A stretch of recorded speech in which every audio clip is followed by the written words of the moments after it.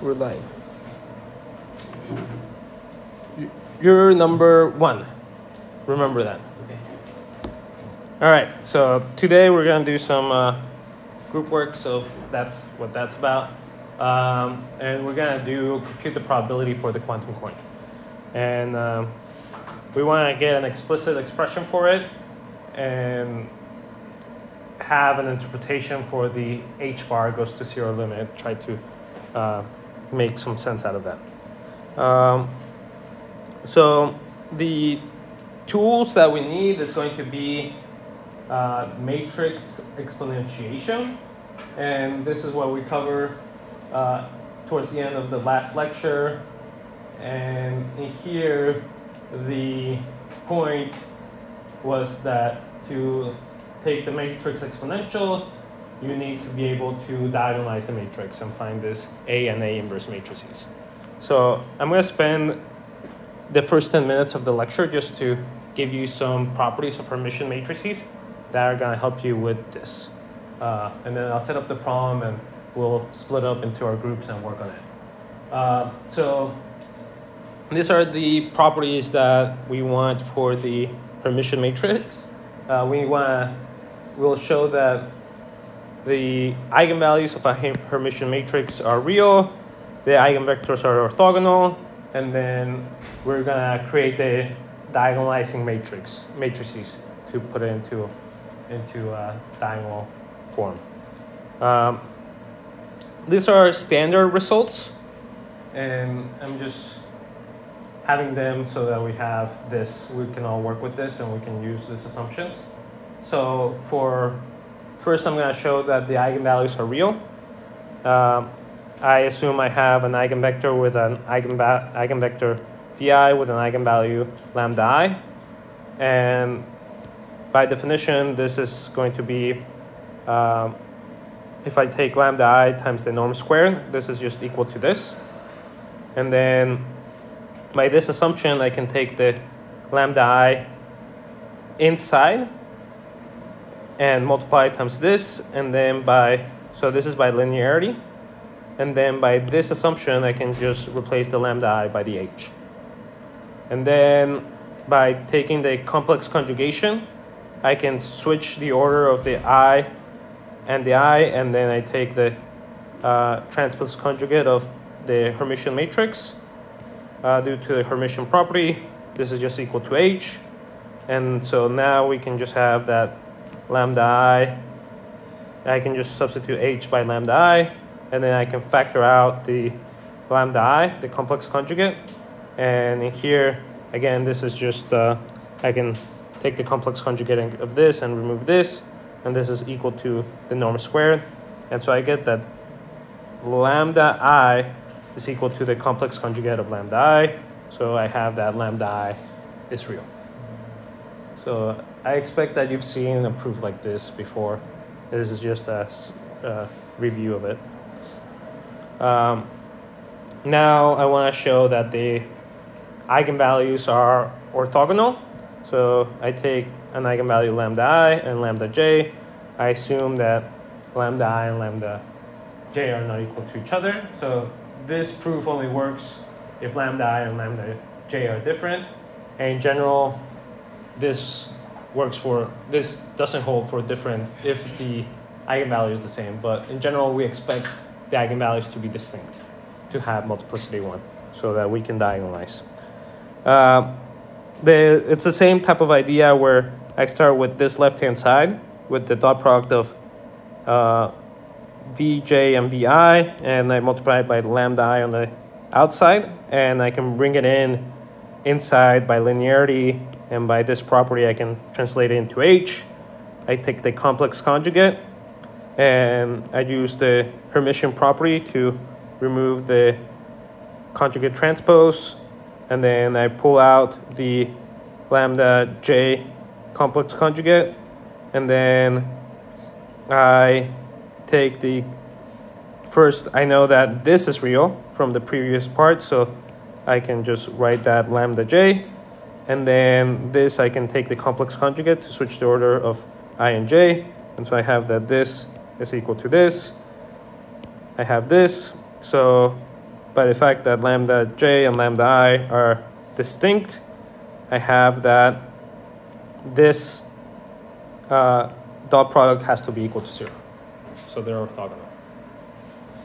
Again, standard result, just reviewing it. But let me know if you have any questions. And then for the diagonalization, I introduced the standard basis, E1 through En for a n-dimensional Hermitian matrix. And I introduce a matrix that maps EI to the eigenvectors. And also I'm going to take a normalization where vi dot vi is equal to 1. I can just scale the eigenvector. And I normalize them this way so that I can have the inverse. But anyway, I define this matrix A this way. And in particular, if I write it in coordinate format, A is the columns of A are just the eigenvectors v1 through vn, with, again, the property that they're normalized to length 1. And recall that if I'm writing the elements of a matrix, matrix M, the element ij is just going to be this dot product. I apply M to this basis, and then I take the coproduct with this EI. So in here, we can see that A and A transpose conjugate times A is equal to the identity, because when we do this, when we look at the entries of the matrix, we apply this to get, we get this VI or VJ, and then by taking the transpose conjugate, we get VI, and this are, by the previous result, they're orthogonal, and by the normalization, they're equal to 1. So we got that this is the identity matrix, and so we have that the inverse of A is going to be the transpose conjugate. And this is helping us a lot in the matrix exponentiation, because we have to take the inverse of a matrix, and taking inverses are difficult. So this is just going to save us a lot of work, just knowing that we need to do the complex conjugate. And then also now we can show that we get a diagonal matrix by taking this product of matrices. And again, I'm looking at the Hij entry. This is going to give me the entry Hij of the Hermitian matrix, or sorry, this is the entry A complex conjugate H A I J. And by the definition of A, I have that this is VI, this is VJ, and then since VI is an eigenvector, I can pull out the lambda I, and these are going to be orthonormal. So I get lambda I if I is equal to J, and 0 if I is not equal to J.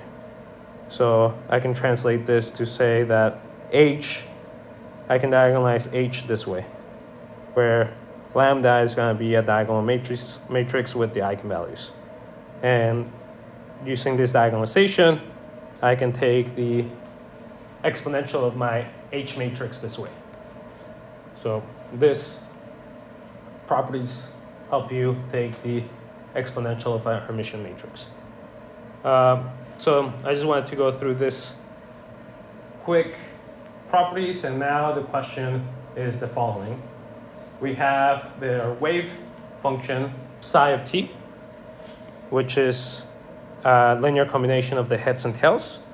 It's our quantum coin at time t, and it evolves according to a Schrodinger equation.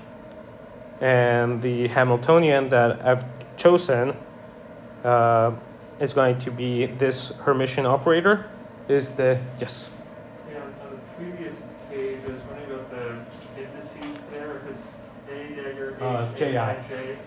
Yeah. Good catch. Is that it? Yeah. Yeah, it's Ji. So now we're going to do the quantum coin. It evolves along this, using this permission operator and the Schrodinger equation. This is the simplest, what we call the simplest non-trivial Hermitian operators in 2 dimensions. And we're going to take the initial conditions to be tails. So our coin starts in tails, and it evolves according to this permission operator.